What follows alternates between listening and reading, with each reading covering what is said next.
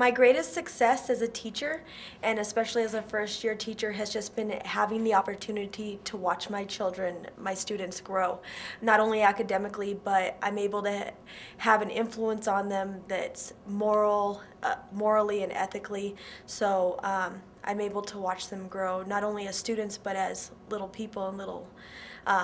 citizens in society, and it's just a really cool opportunity to be able to see them blossom and see them be able to